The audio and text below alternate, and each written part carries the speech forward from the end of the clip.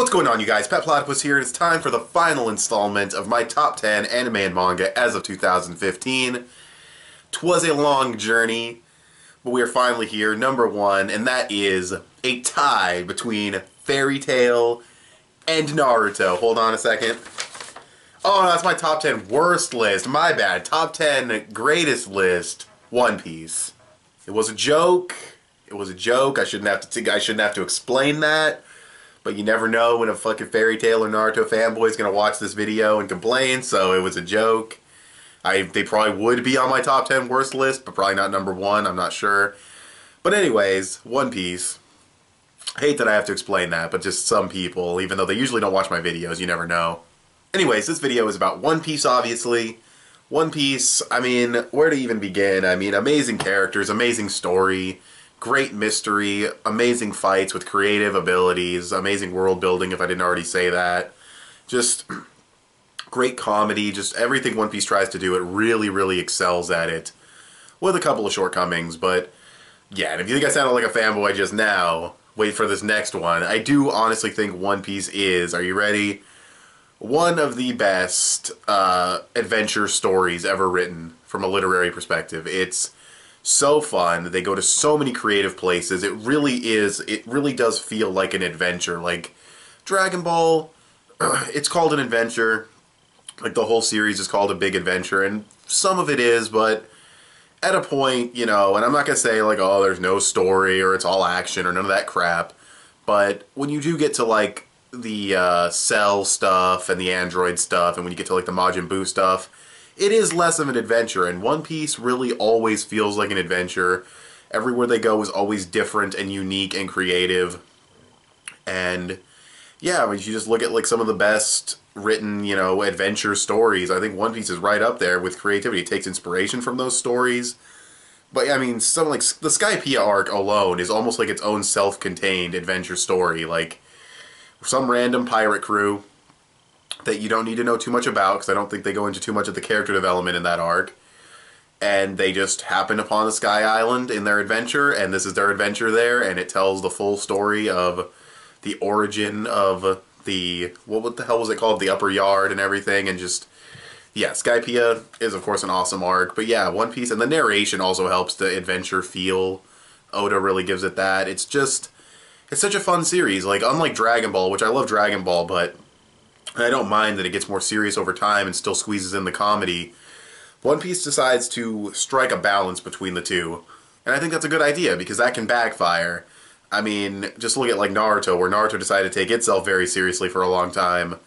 And then when it decided to squeeze in comedy again, if you've read like the last arc, when you get the Obito flashback, and it's like you got shit jokes, and it's like, no, this is not the time for this. Why are you doing this humor now?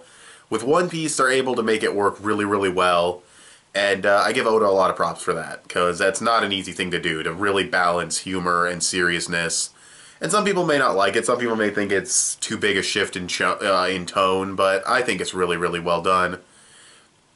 But yeah, it's hard to think, like, because I already mentioned, like, the characters are great, the Straw Hats are all developed in their own way, especially when you look at this one filler arc. Now, I know it's filler, but when you look at this one filler arc where all the Straw Hats lose their memories and go in separate ways, you really do see how much they changed upon joining Luffy and how much they've changed up to that point in the series, which I believe was right before Water 7. You know, Nami goes back to hating pirates and wanting to get the hell out of there, and Usopp's a lot more full of himself, and I think the only ones who didn't lose their memory were like Luffy and fucking Robin, I think.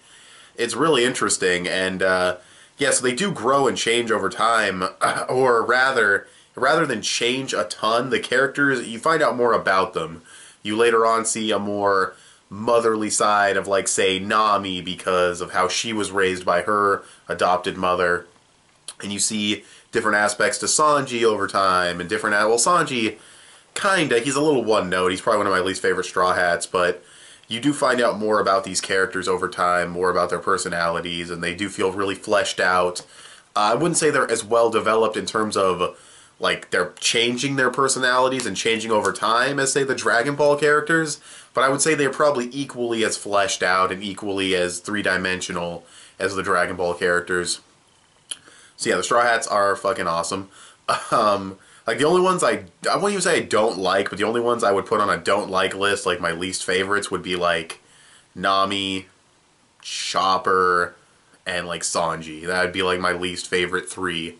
Other than that, they're all pretty much fucking awesome. So yeah, but I don't know. It's hard to like, because everyone praises the series, of course, for its phenomenal world building, the foreshadowing, all that crazy stuff that Oda does, how unique it is, how you just don't see certain things coming.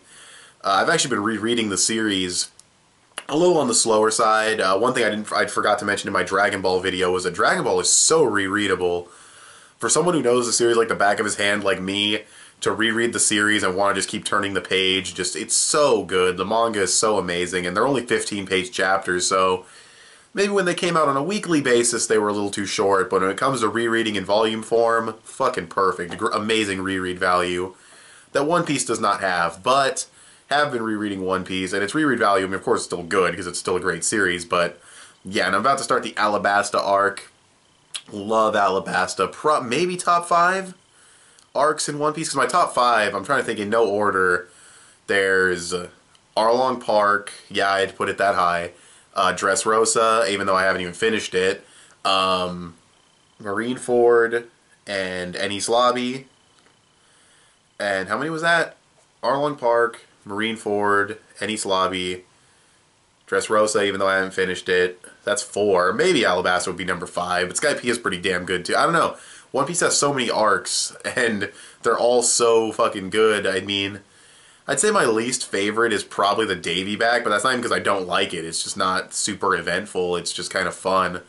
Yeah, I don't know. It's just a really fucking good series. The fact that Oda's had it go on for so damn long and it's still maintaining its quality. I mean, a lot of series like Naruto, like Fairy Tail, I think a lot of people will admit, even if they like those series, they'll admit that they declined in quality over time. And One Piece, really, to me, it hasn't declined at all. It's always throwing something new at you. It's always throwing something creative.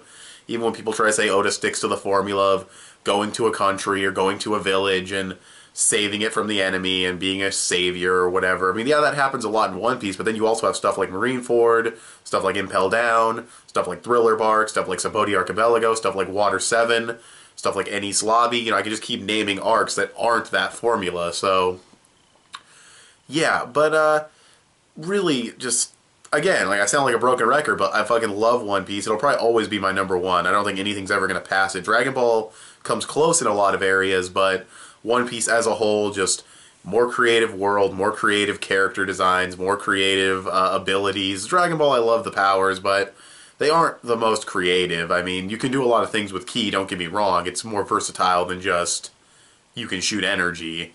You know, they do incorporate it into their punches and kicks and everything, but yeah, I definitely still put One Piece above. And in story, I think some series that try to surpass Dragon Ball in terms of story usually end up having way too many plot holes, or it's just not that good of a story comparatively. And One Piece just fucking nails it. It just nails every aspect. The mystery, the adventure, the action. I mean, I will say some panels are a little hard to tell what's going on. I think the anime handles that better. But I'm one of those rare people that prefers the anime over the manga. Despite the pacing, the animation really never bothers me. But despite the pacing, mostly because I don't see anything wrong with the animation, to be honest. But anyway, I mean, yeah, a couple parts that are like kind of fucking choppy. But I mean, fuck, it's a weekly series with hundreds of episodes. Anyway, like I was saying, despite, you know, the pacing and everything, I do prefer the anime over the manga. I think they nail the feel of One Piece super, super well. But yeah, there's really not much else to say. It's just amazing that Oda wrote this series and created this incredible adventure story, and I hope to be alive when this shit finishes. Show it to my kids if I ever have any kids or something like that. You know what I mean? It's just a really, really good story. Yeah, I believe Oda said he's never going to do a series this long again after One Piece is over. I don't fucking blame him. The series is probably going to be 1,000 chapters or more. It's going to get up there in like the Hajime no Ippo numbers easily and probably longer. I don't know. Well, it depends on how long Ippo's going to go. Fuck. But anyways, I'm kind of rambling at this point. You guys know I love One Piece.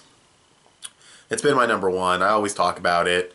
I don't review it because, yeah, like I said, I'm not, caught up, so I don't know what's going on, so I'm not just going to review chapters or episodes or anything, but it's also a series that I like to just, well, for one thing, I like the English dub, and I love to watch the English dub with my friend whenever the sets come out, and on top of that, it's just a series I'd rather just enjoy in my own time rather than sitting down and analyzing it in reviews and stuff. I mean, that can help you appreciate a series more, but for me, I just like to have One Piece be that series that I just don't need to, like, talk about on a weekly basis and analyze or anything. Not that I don't have my analytical views on it, it's just, But anyways, this video is probably long enough, so with all that being said, thanks for watching this video. Tell me what you guys think of One Piece and what's your number one on your top 10 anime and manga of all time list.